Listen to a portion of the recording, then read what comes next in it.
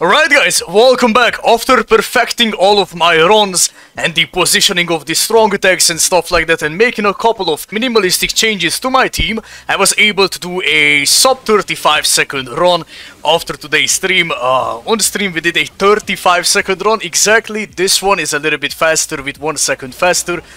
So when starting the match, we are exactly leading with the second skill, because that way we can cover the whole entire map here and use our third afterwards. Again, second phase Vortex, same juice right here. When Rukia spawns, positioning at the middle of the map, clearing all of the waves of the minions. We got super lucky right there with the SP boost. Now, to get these runs and stuff, bro, you need to reset a lot, man. To get lucky with the SP boost and the positioning and stuff, you get the point, man. And when getting to Ichigo special, afterwards with one skill we can finish up the job.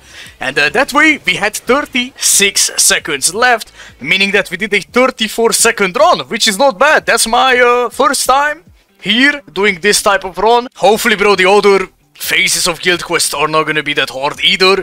I mean, the Quincy and like Stone Ritter and stuff, you know, I don't know, bro.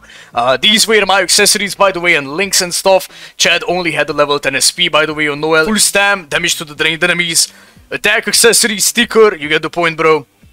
Tatsuki was Max Transcended right there, the others had 10 attack, damage to the drained, paralysis immunity.